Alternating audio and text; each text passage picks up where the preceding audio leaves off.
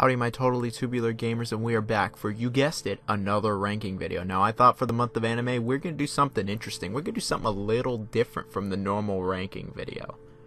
We're going to be ranking two different series actually. However, these two different series are very interconnected and are essentially one series. And all of it is got one big common thread.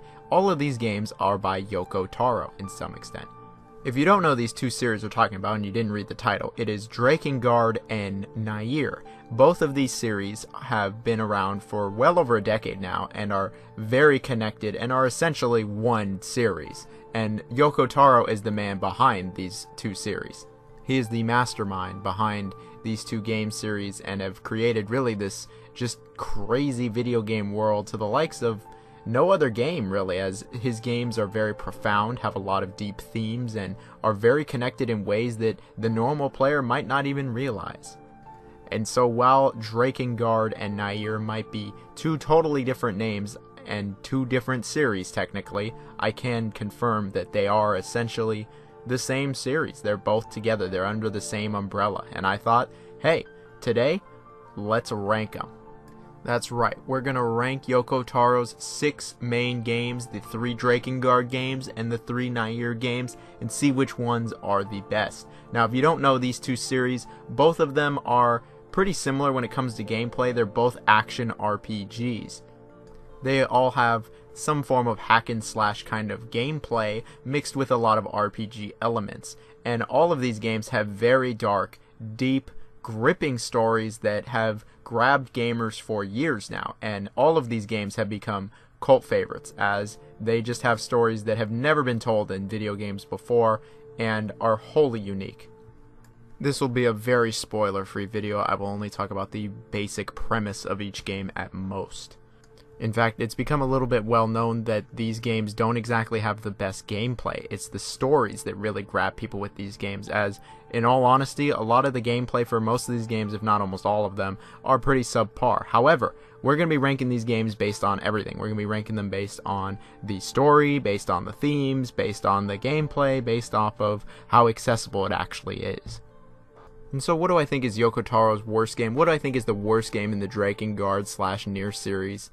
Well, I think it's Drakengard 2. Now, Drakengard 2, I will say, is not actually by Yoko Taro. You see, Yoko Taro was involved in Drakengard 2's development, but ultimately, it's not a Yoko Taro game. He was an advisor at most. I'm really just including this game more as a Drakengard game rather than a straight Yoko Taro game. And it's easily the worst of these 6 games. Due to the game not being directed by Yoko Taro and just having his involvement a little bit, it's considered not canon in the Drakengard series, and that makes sense. This game doesn't have all that much to do with the first Drakengard anyway, though. The game takes place well after the first game and sees our new protagonist Noe, who is a Knight of the Seal. He's a knight and he fights all that is evil, and some evil breaks the knight's seal, so it's up for him to fight the evil. That's the most basic premise of the story imaginable, and I'm going to leave it at that. I thought the story was actually the weakest of all the Drakengard / Nier games. I mean, figures. It's not by Yoko Taro directly. Obviously, it's going to have the weakest story. The themes are nowhere near as dark or serious as the first Drakengard, and they're just way less interesting. The new characters are way less interesting. Any connection to the first game is easily the best part of this game in terms of story, and I thought that it was really lacking in just about every area. The gameplay is relatively similar to the first game, where there's 2 types of combat that you'll be involved in, on ground and on a dragon. Like the first game, they both still suck. The ground combat is a bad Dynasty Warriors ripoff that is somehow worse than Dynasty Warriors. It is one of the stiffest hack and slashes ever made. It still controls like ass, the combos are unsatisfying, and the game gets very benign quickly. The air combat is exactly the same as well as the first game, only the dragon controls a little differently. It's a little more agile, and it's honestly really just, at best, it's serviceable, but there's nothing special about this. I think the camera's a bit better than the first game, that's a plus. Overall, didn't have a good time with this game, don't think it's very good. There's really nothing of merit here in my opinion. Yoko Taro's gone off to say this is just a Drakengard spin-off. I have it here purely because I'm ranking the Drakengard and Nier games. I didn't really want to include this game, it's not worth including, it's not good, it's not even by Yoko Taro. Let's get to the actual Yoko Taro games that people like, so don't recommend this game. Alright, a true Yoko Taro game in the Drakengard franchise, and the next game on our list is Drakengard 1, the original game directed by Yoko Taro. It was the first game directed by Yoko Taro, and with this, he wanted to create something really dark, depressing, and a very interesting, different, profound world, and I think with Drakengard, he absolutely did that. Something Drakengard 1 has to it is its really dark, foreboding atmosphere and generally dark world. Drakengard 1 is a very serious, depressing, just dark game in general, with a lot of pervasive themes that had not been seen at the time. There really was no other game like this at the time. Like, he has made a really unsettling world. This is easily Yoko Taro's most unsettling, dark game, and it's definitely one of the most depressing games I've ever played. The world of Drakengard is known as Midgard, not from Final Fantasy VII, and it sees a big battle going on for various reasons, and you play as Kaim, a soldier in the battle, a really high-ranking guy, and he's trying to rescue someone in this big battle that is happening at a castle. Well, he just gets totally messed up in the battle because he's not amazing, and he's about to die. He actually comes across a dragon when he's about to die in the castle, who was also almost about to die because they shot the dragon down. This world is dragons, orcs, elves, all that great stuff. It's very fantasy-based. Well, the dragon actually makes a pact with Kain. The two of them make a pact so that neither of them die. They share a life force and become stronger and are able to live because of it. And I'm just going to say that some real shit goes down in this game that I'm not going to spoil, despite how old the game is. The themes are still very profound and are very, very not commonplace in a game released even nowadays. If you want to know more, I'd recommend you watch Clem's Drakengard analysis video, as that's just... there's a whole can of worms to unpack with this game, and that's not going to be what this video is about. The story's very good, and I'll leave it at that. Now, the gameplay in Drakengard is, well, not good. The reason that this game is so low on the list is because the gameplay frankly just sucks. Like, there's really nothing good to this gameplay. It's very mediocre to just bad. It wasn't good when it came out, and it's even worse to come back to now. The gameplay is a mashup of Dynasty Warriors and Ace Combat, and fails to be as good as either of those series. There's two types of gameplay. There's on foot and on the dragon. Now, when you're on foot, it does try to be more like Dynasty Warriors, and you do have some basic combos, and you fight just tons and tons of enemies. And it's not even as good as the old Dynasty Warriors games. Like, it's somehow worse. The combat in this game on foot is just terrible. It is beyond unsatisfying, with very lame combos that aren't even as good as the old Dynasty Warriors games. Like, how do you do that? It's extremely stiff, it's unrewarding, a lot of the enemies attack you from behind and it's cheap, the camera's terrible, there's really nothing good about this gameplay in the slightest. The RPG elements don't help it either, as it honestly could just lead to grinding, which just makes this even worse because I don't want to do any combat in this game because it's so bad. The Dragoon combat is a little better. It is more like Ace Combat. You can fly freely around. It doesn't control all that bad. The general shooting stuff down, it's okay. It's not great. It's, again, not very satisfying like the on-ground combat, but it's not the worst thing. It's not as bad as the ground combat. It's at least, like, passable. It's serviceable at best. But this game, if you couldn't tell, is very much a game about its story, its world, its characters, and themes rather than being an actual video game, because when it comes to the video game aspects, I think this game is pretty bad. It comes down to how much bullshit you're willing to put up with for this excellent story. I can't recommend this game. Recommend you watch an analysis video. That stuff's really good. The story is great. All that's great. Anyway, let's get on to the next game.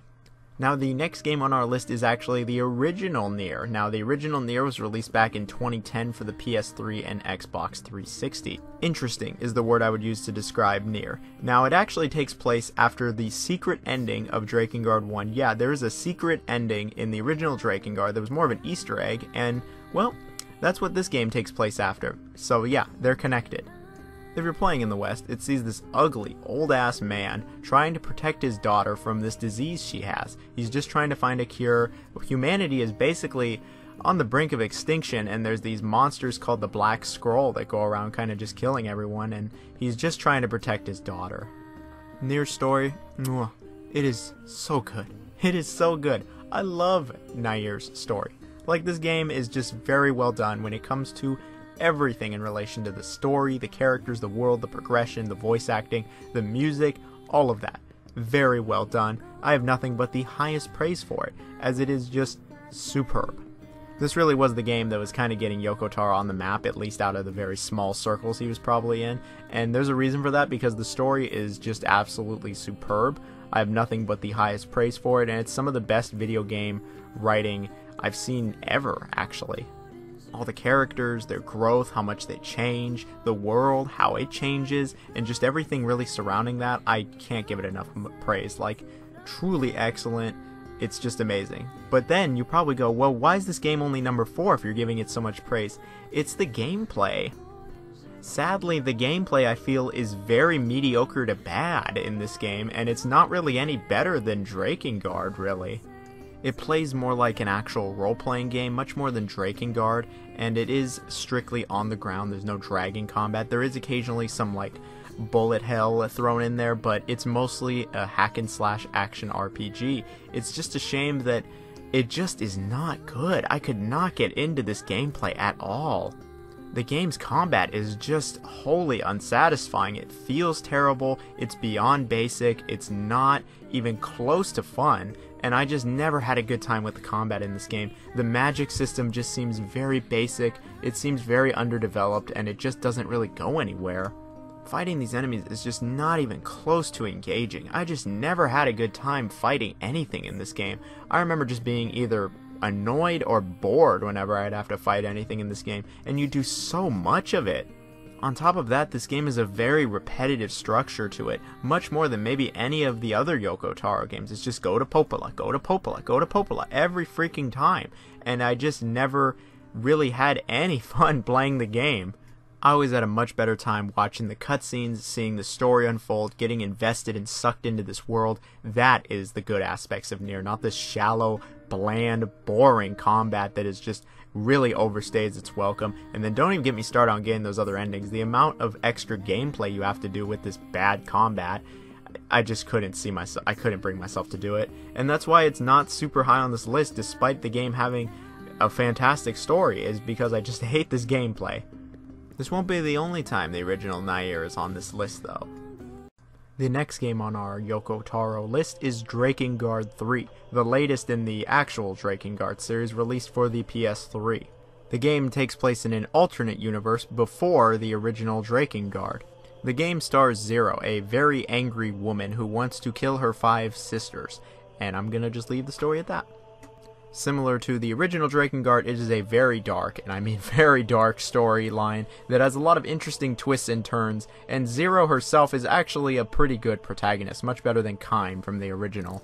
This is a very angry woman who wants to kill pretty much everything that can move, and I gotta say it leads to some very humorous interactions she has with her dragon that is, well, he's a little kid basically. The story of Drakengard 3 is quite good. Is it as good as the original Nier's? No, I would say that Drakengard 3 does not have a better story than the original Nier. I do like the characters of Drakengard 3, I like the way the game progresses, I like Zero a lot, and I like the way the game ends. I just think that Nier was better. Again, like the original Drakengard, very violent, very gory. This game is just very gory, brutal. I mean, the story's about her killing her own sisters. Of course it's going to be brutal. Now, maybe you're wondering, you're probably not, but maybe you're wondering, why is this game ranked higher than Nier if you think Nier is a better story? Because the gameplay in this game is actually, I don't know, good?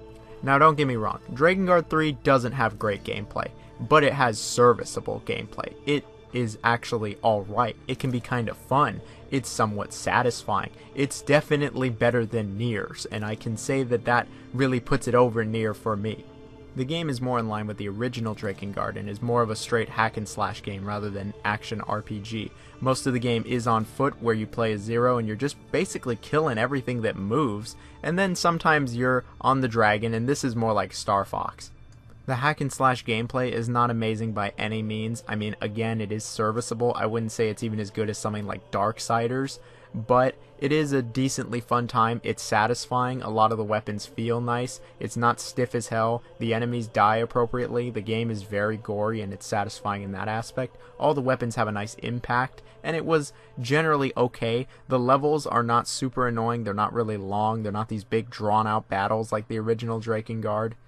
The combat is decent at best and isn't stiff as hell. The dragon combat isn't very good. Again, it's like Star Fox. You're just kind of flying around on a track, shooting everything that moves. This is, I could really take it or leave it. There's nothing here to even talk about. It's just not all that good. While the game does look pretty good for a late PS3 game, unfortunately the frame rate is pretty bad in this game, and a lot of the time it's just kind of dying and you'll rarely even be at 30 FPS. Eventually my eyes just got used to it. That's not good. Overall, for Drakengard 3, this is really the only Drakengard game I can say that is actually worth playing, not just watching something about. It's actually worth playing the game. I can actually recommend it. Sure, there are some caveats. Frame rate sucks. Gameplay isn't amazing, but the story's quite good, and the gameplay at least is serviceable. There is that. Unfortunately, it is still stuck on the PS3. Hopefully it comes to something modern in the future, otherwise this is going to be an expensive game. But I can actually, yes, recommend it. It is worth trying. Now, the next game on the list is our most recent Drakengard / Nier game and most recent Yoko Taro game. That is Nier Replicant version 1.22. No, I'm not going to read the numbers. Anyway, it's the most recent game. This game is actually a remake of the original Nier, and I'd say there's enough in here to be a remake rather than a remaster, and it gets its own entry. And this version of Nier is absolutely the best way to play Nier. Instead of it being a dad protecting his daughter from a disease, it is now a brother protecting his sister from the Black Scroll. Other than that though, the story is pretty much the same, and I gotta say the story in Nier is just so good, man. This story is just so good, and like with it being the brother now instead of the sister, sure, at first I was like, this is a little less captivating, this is a little less interesting to me. I'm not so big on the brother sister as opposed to dad and daughter, but like the story makes so much more sense with the brother than instead of dad Nier. Everything I said for Nier about the story, like, oh, it's so good in this game. Oh my god, man, it is so good. I love the story in this game, and you know what? The game is actually worth playing this time. This game addresses my biggest issue from the original Nier, and that is the combat. The combat in this game is actually good. Like, it's not just good, it's actually pretty good. It's fun, it's engaging, it's just really satisfying. It's like, yes, thank you, finally. We have now the perfect blend. We have good gameplay, good combat, and then the superb story of Nier. Like, yes, this is what I really wanted. It's engaging. There's combos. It's actually fun. What is this? It's just good. Sure, the magic is still pretty underdeveloped, but the actual like sword combat or spear combat, whatever you're using, it's good. It's worth playing, and I'm just like, oh yes, this is exactly what was needed for the original Nier. Do not even bother with the original game. This game just shits all over it. Like, when I first put this game in, like, I couldn't put it down. I played like 12 hours straight. I was just like, oh my god, man. The story, I forgot how amazing this story is. And then the gameplay, it's good. It's like I really was just, like, encaptured into this world, and I was just so invested in it immediately. All those great points from Nier, they're all here. They're even better than they were before because you want to see everything, you want to do everything, you want to learn everything about this world because you actually want to play the game. And it's like, wow, this is awesome. There's even some bonus stuff at the end of the game. Yeah, they actually add a little extra ending. No spoilers, obviously, but they add some extra stuff here at the end of the game, so it's really worth it to go all the way through the game and see all the game's endings. It really is worth it, and I have no problem recommending this game. It is very solid. It is an unforgettable experience, and the game has tons of new music in it, and obviously the original game, when it came to the music and the voice acting, is unparalleled. It was just superb. And this new stuff, just as good. So good. But I don't think it's Yoko Taro's magnum opus. I don't think it's his best game. It's real close, don't get me wrong, but I think his best game, it's probably pretty obvious now. His best game, I think, is Nier Automata. I think this game is just superb. Like, it is the game that really brought Yoko Taro into the mainstream. It brought Nier into the mainstream. It no longer was this kind of just niche franchise that barely anybody cared about other than some small circles. No, this was mainstream. It was big time. 2B is a very popular character, and there's a reason. This game is superb. It was the game that brought me in to the series and Yoko Taro as a whole, because I was just like, hot damn, this is a really good game. Now, there is a big thing about Nier Automata as to why it's the best game. Not only is the story amazing, but the game was actually developed by Platinum Games for the most part. If you don't know Platinum Games, somehow they did Bayonetta, they did Vanquish, they did Mad World, and they did this game. And I would say this is their best game. It really is a best of both worlds. They took the story and world and characters from Yoko Taro. It's such a great aspect of those previous games, really the only good aspect of some of those games, and they put it with Platinum Games' amazing action gameplay. This is a great hack and slash on every level, and it's a great RPG as well. The game barely has anything to do with the other Niers, and takes place very, very far in the future, and stars 2B, a combat android, and she's fighting robots, and I'm just gonna leave it at that. I don't want to even talk any more about the story because it's just that damn good. I'd say it's tied with the original Nier as the best story Yoko Taro's ever put out in a game, and it's up there as one of my favorite video game stories of all time. It's definitely in the top 10. Like, I just love the story of Nier Automata, and I just love how the game progresses. I love how the characters change, the mission changes, the world, the robots. Ooh, I could be here all day. In fact, I've already been here all day. Look how long this video is. I have nothing but praise for the stories of all these games, but Nier Automata, oh man, it hit different though. This game is just something special. It really is just something special. There's never been a game even close to this when it comes to the story or the world or any of that stuff. Like, it's just not even close. It is absolutely phenomenal. And the gameplay is easily the best gameplay in the entire series. Like, it's not even close. I mean, it wasn't developed really by Square Enix or any of their teams. It was by Platinum, who know how to make excellent hack and slash games. All of their games are great. This game is also great. It's the most fluid of any of these games. It has the best combos. It's the most in-depth. There's the most weapons. There's the most variety. It has everything. It's fun to traverse the world. The world is interesting. The side quests are actually even worth bringing up. I didn't even bring up the side quests for the other two Niers because they're just so bad. And it's like, wow, everything just hits on all cylinders here. Some of the other gameplay styles that were in the original Nier a little bit, like the text adventure and the shoot 'em up, it's expanded on here. It's really good. I really enjoyed it. The game is 26 different endings. Yes, 26 different endings. All of them are pretty cool. Obviously, some are better than others, but that's still really cool. If you couldn't really tell, I'm just kind of sucking this game off at this point, but I love thick robot 2B. Yeah. Okay, besides her, and besides those thighs and all that. Besides all that, the game is actually just completely worth playing. If you haven't played the game for some reason by now, what are you waiting for? Go play it now. Like, out of all the games on this list, if you're going to play one, it's definitely going to be Automata. Like, there's no reason not to. And yeah, just check it out. I mean, I could be here all day talking about how great this game is, but this video's already gone on long enough for me.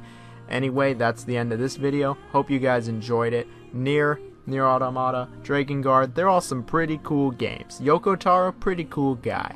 And if you want to see me do more videos like this in the future where I rank all the games by somebody or a developer or whatever, you let me know. Anyway, have a great Christmas, New Year's, 4th of July, Valentine's Day, Easter, Hanukkah, Chinese New Year, whatever the hell it is. See you later.